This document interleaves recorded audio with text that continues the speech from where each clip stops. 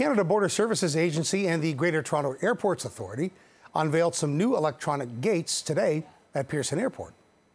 10 new gates are now up and running at Terminal 1. Officials say these e-gates will streamline the customs process for travelers and also help to ease some of the general delays at the airport. These e-gates are ideal for processing individuals and small groups over the age of 16.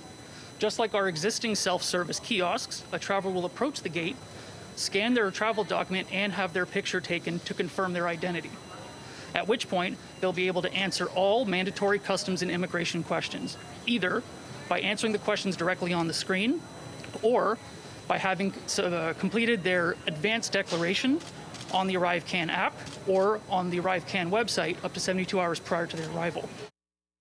Everybody knows it's certainly been very busy as travel's really rebounded in the last 6 months.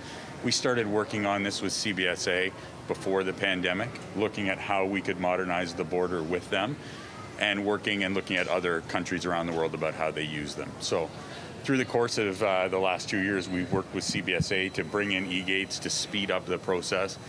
And I heard earlier questions related to, is this just additional technology? It's both. It's additional devices and a faster process. Now, Pearson Airport suggesting that international passengers use a new advanced declaration feature in the ArriveCAN app. This would allow them to submit their customs and immigration information up to 72 hours before they arrive back home. ArriveCAN is still mandatory in terms of collecting COVID and vaccination information from all passengers. And there have been some calls from health experts as well as some business owners and even the airports to scrap the app. There's benefits for it because it helps you get through the process. I mean, with it being mandatory, why not do it on a declaration or on an application that helps you speed up the process? And now we've started to add in the advanced declaration piece to the ArriveCAN app. So we see it as a good tool to help people get through the process a little bit quicker. The advanced declaration within there can help people get through, you know, it's relatively new, but we've started to see people get through the process in 30 to 40% quicker than before. Now, despite the controversy surrounding the ArriveCAN app, the government says it will be a mandatory part of travel for the foreseeable future.